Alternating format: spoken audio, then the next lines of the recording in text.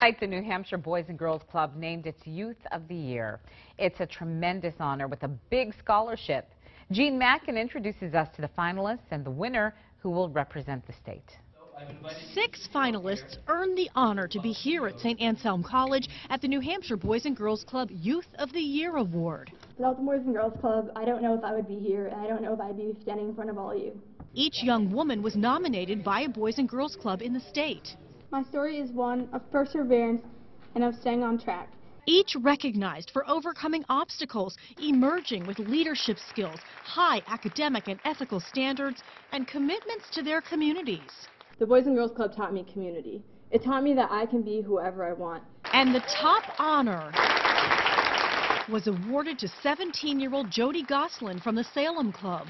Jody shared her story of growing up the child of divorce with a gay parent. I'm honored to have been raised by my father and not one, but 2 very strong women.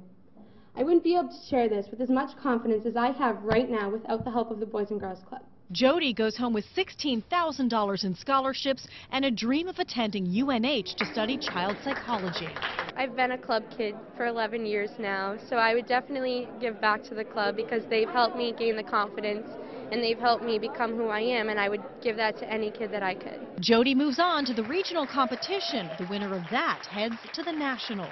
In Manchester, Gene Mackin, WMUR News 9.